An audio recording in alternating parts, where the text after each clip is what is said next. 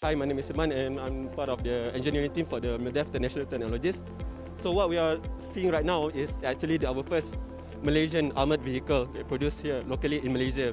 So we do, at MILDEF we do not do any collaboration with other company to make the Tarantula itself. So everything is locally made.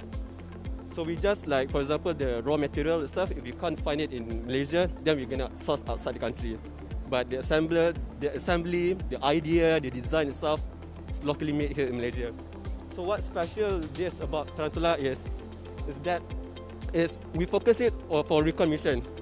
And even for recon mission, I've asked a lot of our armed personnel, they said that it's quite comfortable compared to other armored vehicle. So it means that when they go to on exercise or on a mission, they will not feel uncomfortable and they can perform the exercise successfully. We have a lot of things that we can do. So this is our first prototype. So in the future developments, for example, if our army, if we want to put on new system, we can easily customize it here in Malaysia since we don't do any collaboration. So we can customize it based on their preference.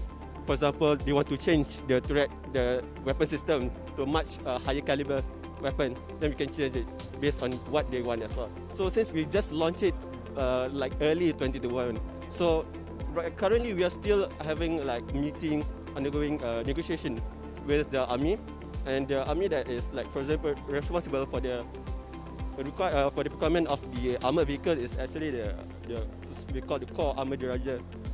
So we have still undergoing negotiation. We want to satisfy the preference for what we can put inside the vehicle.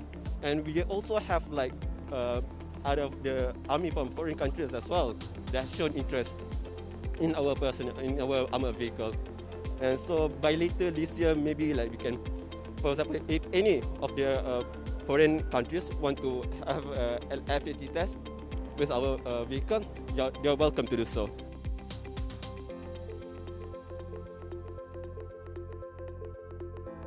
Okay, so the trial is for our own data itself, and the trial itself is be done so that this car is fulfill what the reliability that's been set by our army. So if for example everything, the data, the test has been successfully validated, then afterwards, if they want to mass produce it, put on different systems on the car, then we can use it. Because without the initial test, we don't know whether the car, since it's our first Malaysian made, we don't know if the car is reliable compared to other foreign assets.